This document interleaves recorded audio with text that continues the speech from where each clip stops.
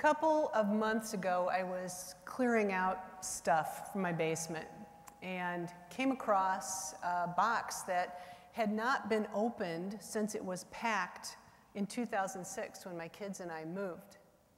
And got through that strapping tape and opened it up, and it was a box of my prayer journals.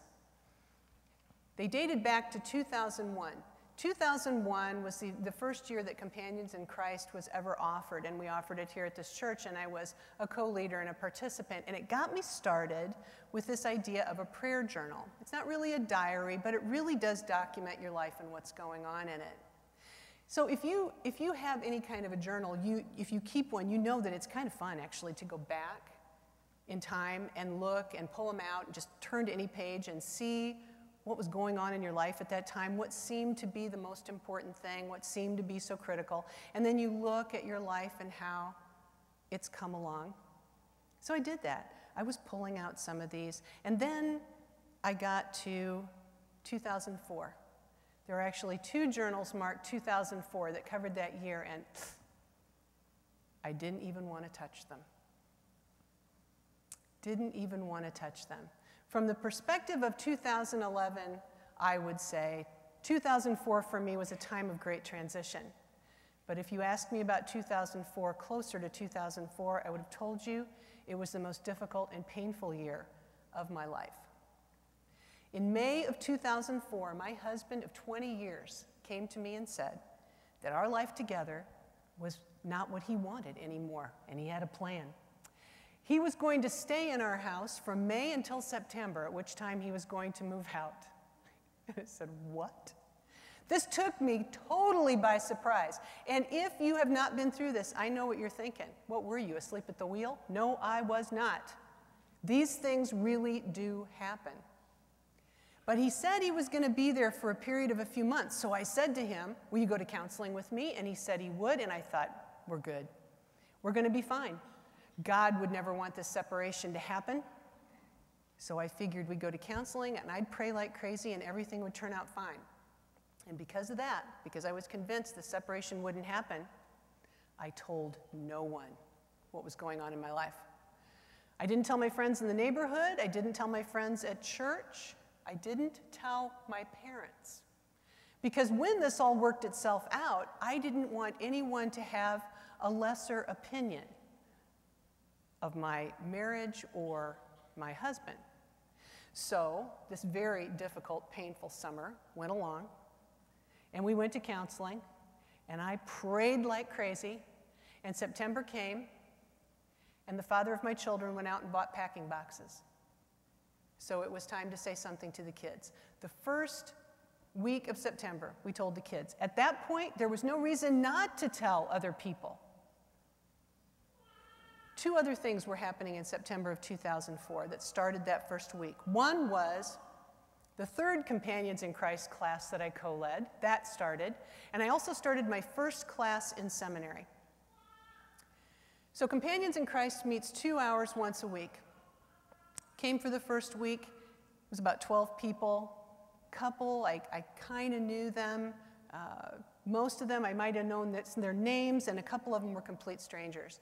And so gradually you get to know each other over the weeks.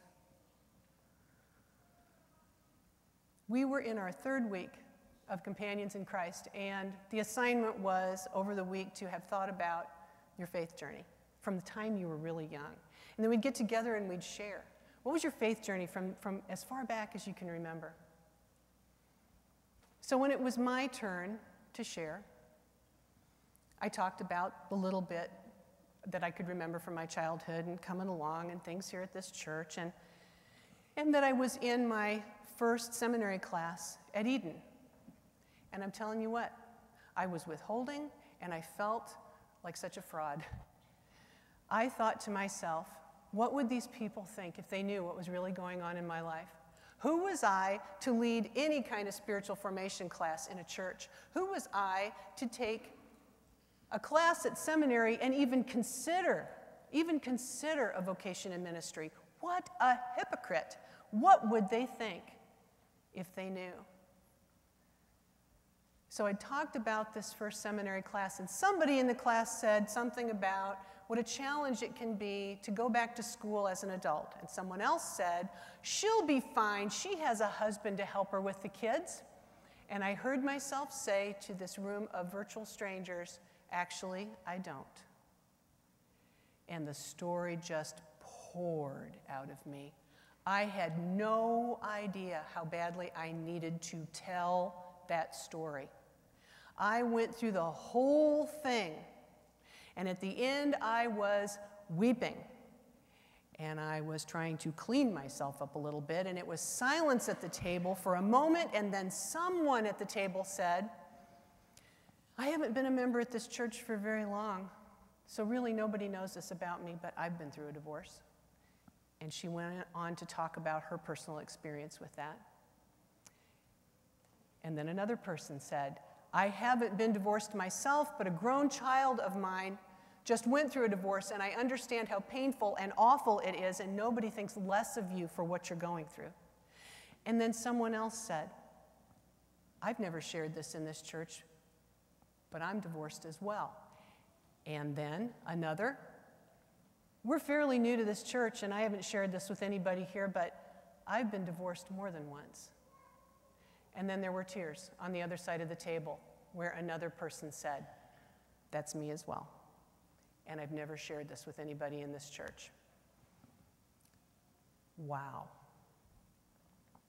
The compassion at that table was amazing. What was done for me in that moment was incredible. Real compassion is personal and vulnerable and takes a great amount of courage. And in that moment, I received it all. And I knew that I could be transparent and I would not be rejected. I knew that I was back in community, finally. And I knew that my healing had begun. Thanks be to God. After a while, though, from a distance, I could look back on what happened in that class setting and realize there was even more that took place. Because the people who shared their divorce experiences hadn't shared those before in a group like that. And people who had no experience with divorce, who maybe had opinions about it, surely they learned something. Everyone in that room somehow was transformed by what took place with that very courageous compassion that was shown. And I wonder if any of you who have been through times of loss or illness, pain, need, have experienced that kind of compassion. Now, when we're in trouble and we have the courage to reach out for help, there are always people who, God bless them, there are always people who really just want to fix it for us, you know? They really just want to fix it, and you want to say to them, if it was fixable, I'd have done it already. But on occasion, you run into someone who truly somehow makes a real human connection with you, and sometimes you don't even know what it is exactly that they did or said or what. But after you've been with them, you feel different. You feel a little better. And you realize that maybe in time, you will fully heal from this pain. And that maybe in time, it really all will be okay. That kind of compassion is pretty rare. The thing is, most of us, seriously, when we know that somebody is in trouble, they're hurting, they're sick, they're in need, we would like nothing better than really, truly to fix it for them and to do it from, if we could do it from a distance, that would really be helpful, because when we start to get close to the pain and the anguish and the need, we start to feel vulnerable, and we don't like that. We really want to be in control. We really want to be in control. You know, if somebody would just put together a set of rules, a step-by-step guide of how to help people in need from a distance, that could just fix everything and just make God happy, wouldn't that be great? And the Apostle Paul, in his letter to the Galatians that we heard part of this morning, was a real rule follower for a long, long time before his come to Jesus meeting. And he talks about that in this. He says, I tried keeping the rules and working my head off to please God, and it didn't work.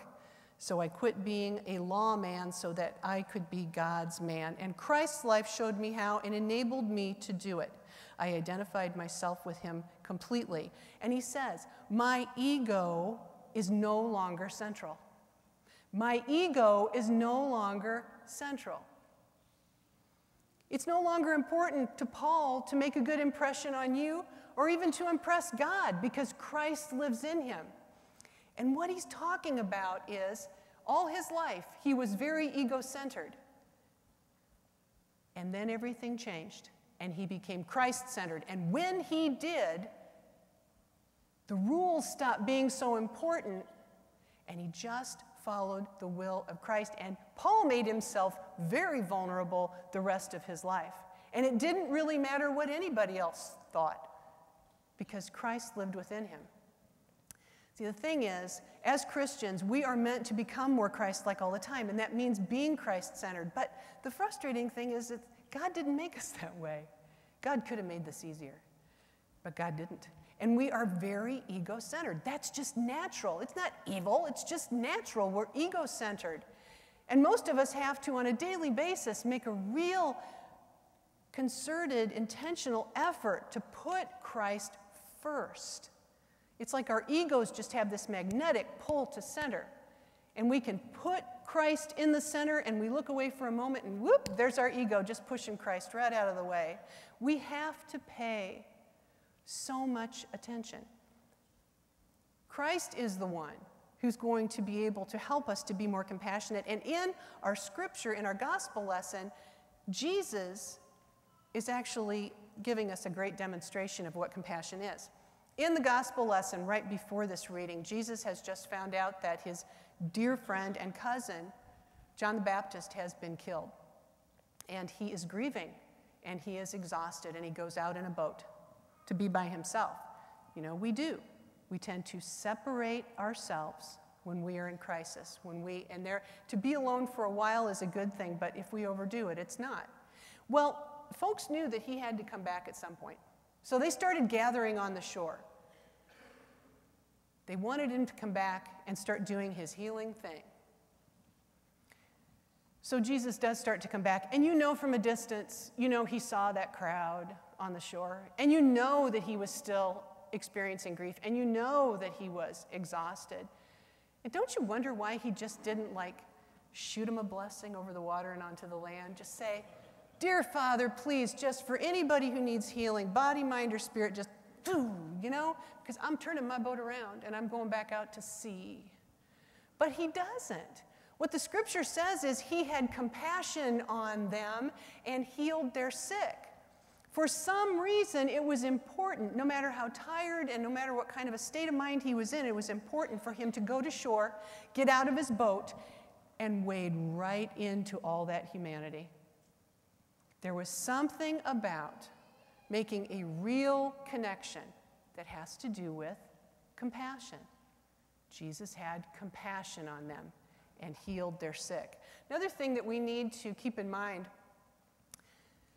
from Jesus' time, when people were unwell, body, mind, or spirit, they were considered unclean. And in Jesus' time, if you were considered unclean, you were physically separated from community, physically separated from family. Now, in 2011, it's hard enough to live without family and community. In Jesus' time, it was like a death sentence. Without family and community, it was tough to simply survive. So see, the healing that Jesus did, it was great that he healed people, but the best part of it was this.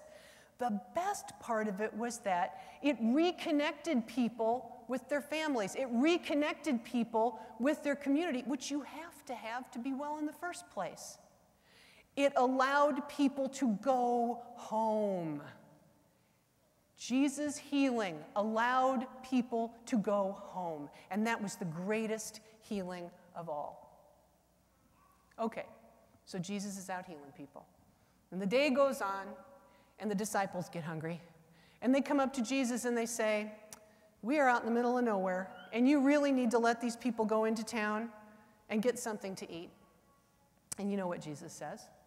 Well, they don't need to go anywhere. You give them something to eat. And you know, the disciples are thinking, he's been out in the hot sun too long.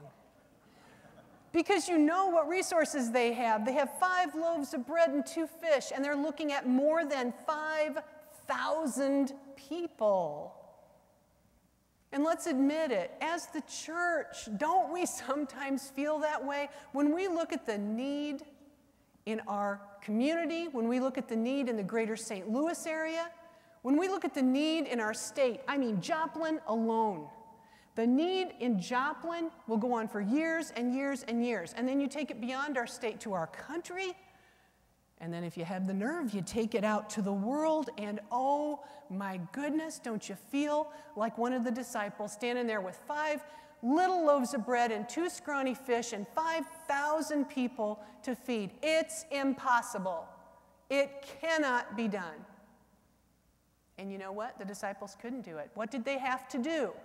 They had to give the bread and the fish to Jesus, who took the bread and the fish, and he gave thanks. He blessed it. He broke it. He gave it to the disciples, who then what? Distributed God's blessing. That is who we are supposed to be. Distributors of God's blessing.